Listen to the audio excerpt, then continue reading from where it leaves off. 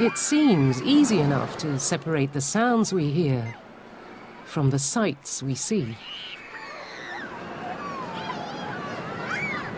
But there is one illusion that reveals this isn't always the case. Ba, ba, ba.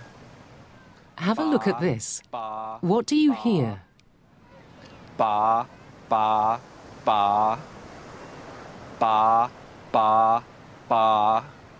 But look what happens when we change the picture. Ba, ba, ba. Ba, ba, ba.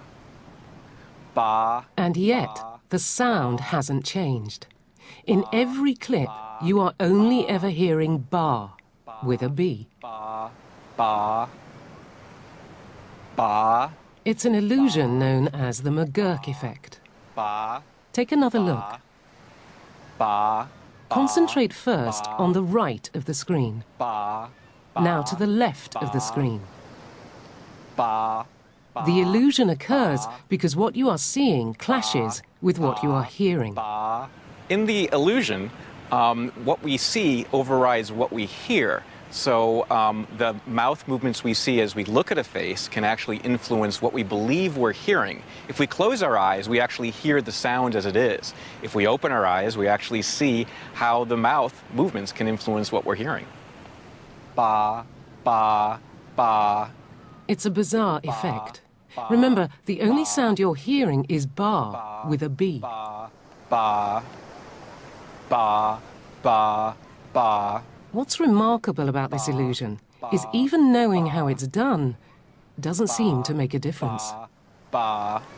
The effect works no matter how much you know about the effect. I've been studying the McGurk effect for 25 years now, and I've been the face in the stimuli. I've seen stimuli thousands of times, but the effect still works on me. I can't help it. The speech brain just takes in that information and doesn't care about what outside knowledge you bring to bear.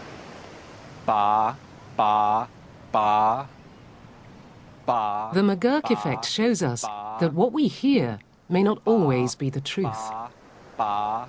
But it also helps us to understand what happens when our senses conflict. Ba, ba, ba. When the brain has the conflicting information, it tries to make sense of that conflict.